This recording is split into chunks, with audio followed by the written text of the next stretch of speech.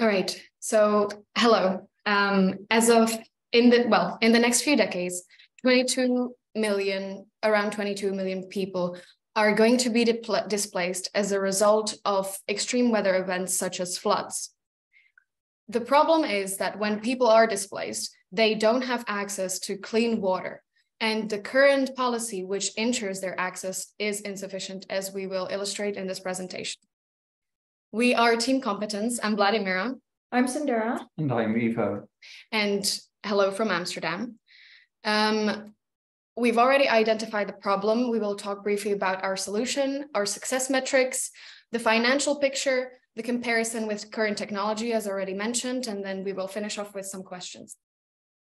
So our solution as a non-profit is to bring water purification trucks towards refugee camps from people that have been affected by floods. As you can see here in the picture, we've identified a area that is vulnerable to flooding. We've stationed water purification trucks in a safe area outside of the flooding region. When flooding happens, people will go to refugee camps and our trucks will meet them there to ensure that water gets purified at the place where they need to be.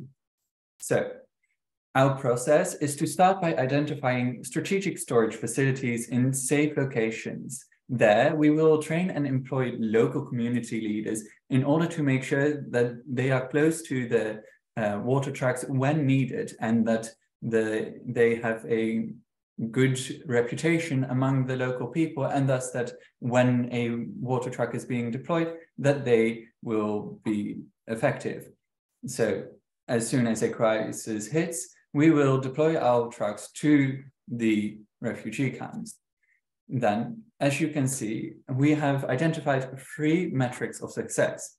First of all, we aim to get a 48-hour response time, which for us indicates or is a proxy for deployment variables, such as identification of where refugee camps will be, what the different elements of travel are, our setting up time, and other elements such as basic organization and communication of protocol. Then we also aim to hit 150,000 liters a day as production. In other words, we want to provide 8,000 people a day with water just by deploying 1 truck. This to us is a metric to make sure that we can hit an efficient, consistent performance that allows us to go in effectively and provide enough water.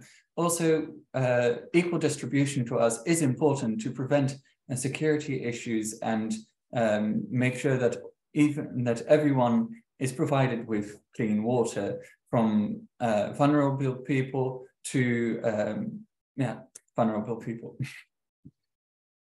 All right, so in the first year, we hope to deploy the system in the central region.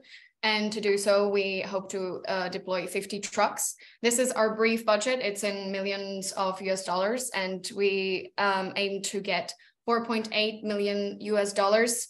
You can see the budget on the slide. I will not go through it more because I think it's pretty self-explanatory. So we hope to gain our main funding from Japan's GGP system, or GGP grant, which has already funded similar projects in the past in Malaysia and other regions.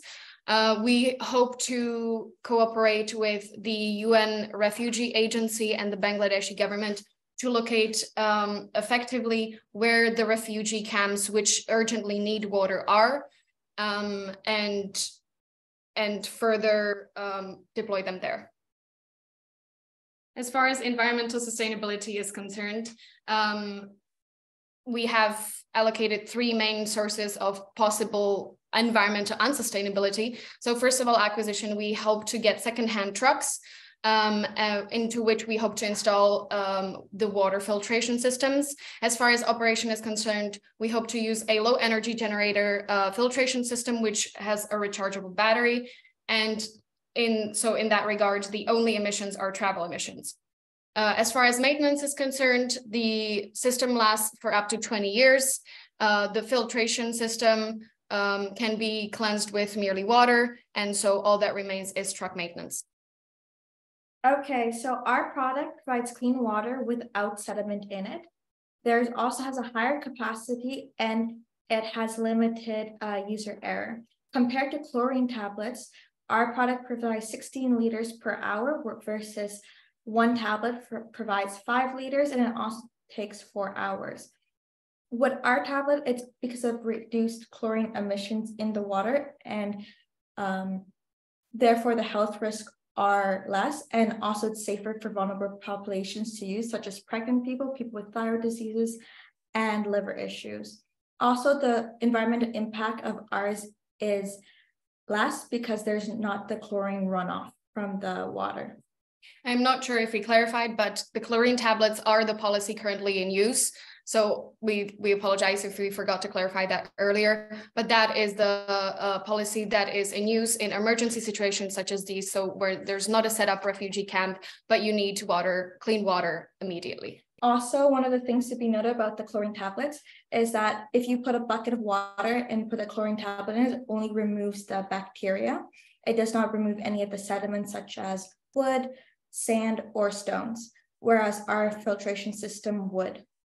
All right, thank you for your attention, and we hope to get some questions.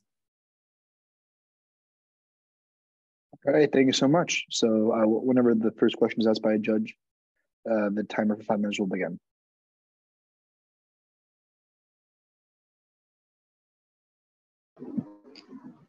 So I'm happy to start. Thank you for your presentation.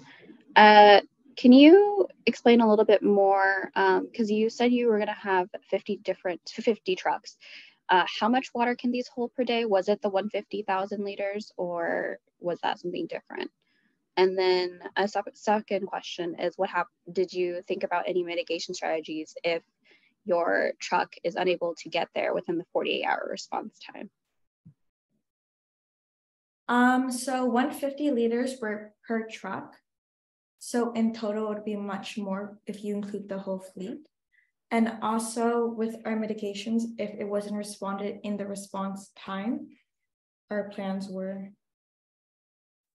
Our plans were to, well, initially, this is just the first year we're looking at.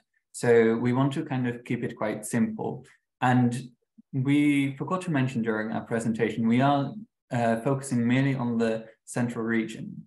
So the idea of our nonprofit is for the first year to provide this service, but also to identify as many issues as possible and to then refine our process. So to look at, for example, if there is trouble with getting there in the 48 hours, like what is the issue? That's the whole idea of the success measurement, to see, well, if we don't get there, then what are the reasons?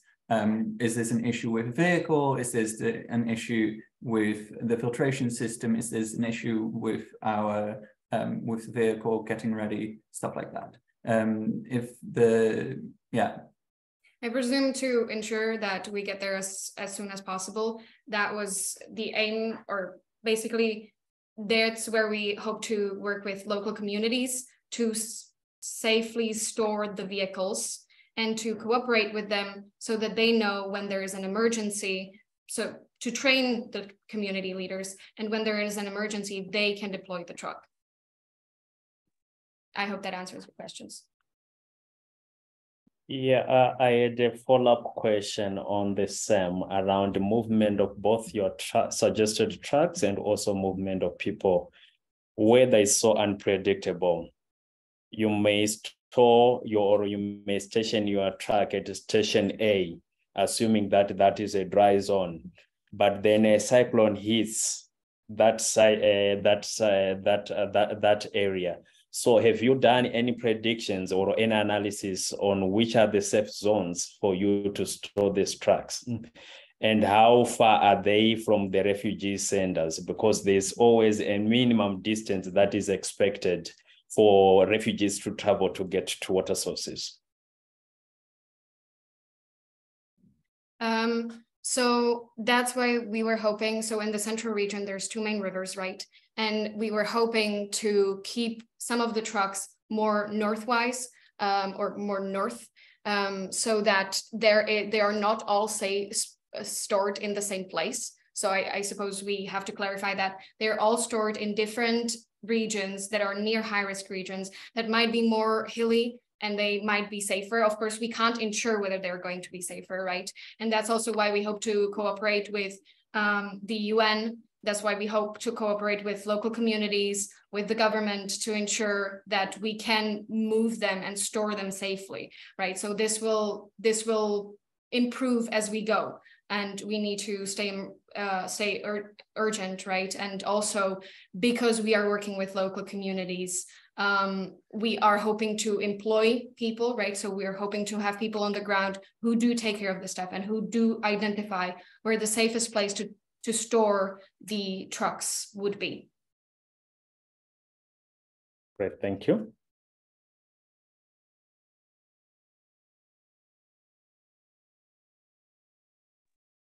Are there any other questions? Great. Well, at this time then, judges, if you could please go to the deliberation room for 5 minutes, and everyone else, take a break. Thank you very much.